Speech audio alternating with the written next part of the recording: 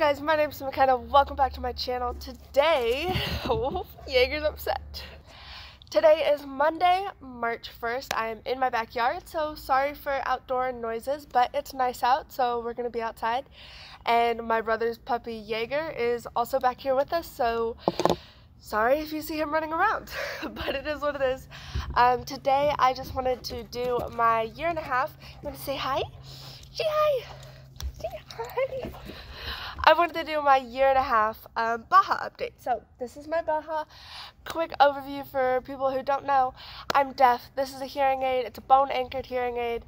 I've had it for over a year and a half now. I'm doing this video a little bit late because I am getting over being very, very sick.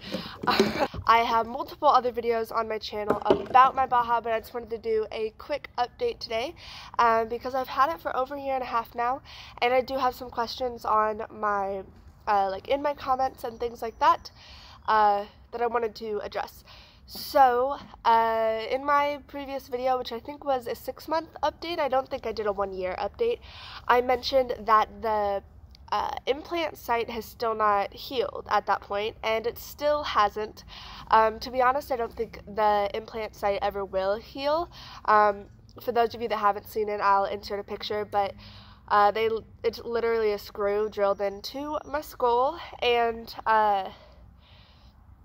my skin's never gonna fuse to that quite well enough, I don't think, to like ever be fully healed, because especially with long hair, because anytime I brush my hair or anything like that, it pulls it away from it a little bit, understandably, and so it's always kind of like, I like make sure I crumble off like scabs or whatever, like it never gets infected or anything, and if it were, I do have like an antibiotic cream, but it's definitely not, it doesn't irritate me and it doesn't hurt or anything, but it hasn't healed, so that is a con to the hearing aid, but it's not worth not getting it over.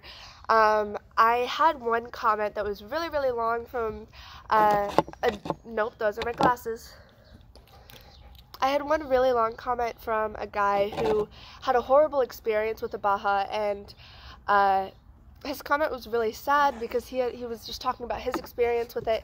It did seem like it was a long time ago, but kind of discouraging everyone in my comment section from getting the BAHA, and like kind of scaring them, and it made me feel really bad because I still, a year and a half later, this device has changed my life. I would 100% recommend the surgery to anyone. This man's experience wasn't great, but I've had a wonderful experience. Someone asked recently as well as if I get headaches or anything, and I don't get any headaches related to my hearing aid at all, or the screw or the incision site. There's no pain whatsoever. Sometimes if I brush my hair too hard and it will bleed, and then that'll get a little infected and sore, but like I have a topical cream I apply to that and it's all good. 100,000% would still recommend, would definitely say to get. It has changed my life. Since getting the BAHA, I have graduated college with my bachelor's degree in biology. My last year of college, I have been able to actually hear classes for the first time since elementary school, and I did not have to teach myself everything, which was awesome to be able to hear lectures. But yeah, I know this was just a quick update, but I really just wanted to point out that the incision site still hasn't healed, and I wanted to document that and check in probably another year or so and see if it has or if anything has changed. So far, so good. You hear horror stories sometimes of the screws like loosening or the implants falling out or like things like that. I haven't had any of that crazy stuff happen, knock on wood. I have had some issues with my, like the actual computer part, not the implant, but like the BAHA itself, but that's just because it's not its fault, I just drop it and then break it. But so far, the kit comes with like replacement pieces for like the doors and stuff, and I have dropped this thing so many times over the past year and a half, and times when I'm like, okay, it has to be broken that time, and it has still worked every single time so far, knock on wood. So if you're worried about it being like super fragile, it's not. The door will break off, and I have actually broken one door. Let me just show you. So this is the battery door, and I have broken some of these, like broken, but it comes with some replacement ones, and they just snap right on, and I'm sure I could order more online if I need them, but it's also just like I've dropped it and it's like fallen apart multiple times, and it hasn't broken, and I've just been able to snap it back on. That one time I was just unlucky the way it fell and it broke, but I have not had to turn it into like my like warranty or anything like that to get like my actually get it replaced. So it's pretty solid. I have noticed that this piece, or maybe it's the way it connects in the screw, it used to be a lot tighter and like it did not move at all, where now it will like wiggle a little bit when it's attached to my head. But I think this is just, I don't know if you can see it, but it's just like plastic, so I think it just wears down a little bit. It doesn't affect the sound quality at all. I definitely have some like wear and tear on my BAHA from dropping it, but it still worked. And I have another one too. You get two whenever you get this.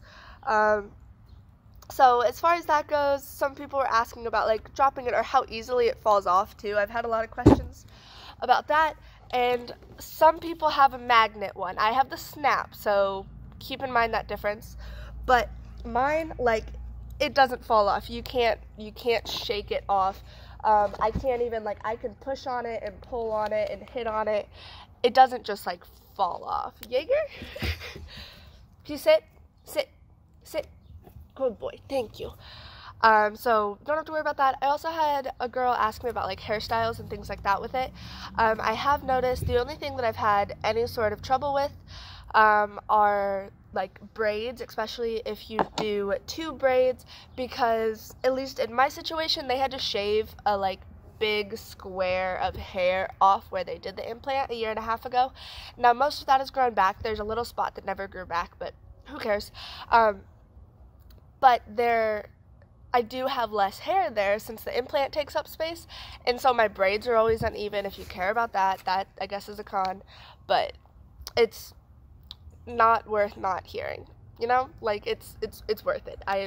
I will gladly have to adjust my hairstyles a little bit to be able to hear. I do normally brush my hair whenever it's off just so I don't hit it. But yeah, I don't think she had a specific question. She was just asking if like styling was hard, which it's not. You learn to work around it really easily. But yeah, those are the only questions I can think of off the top of my head. And I guess that's my little year and a half BAHA update. So thanks for joining me outside in the nice weather on this March day, and I'll see you next Friday.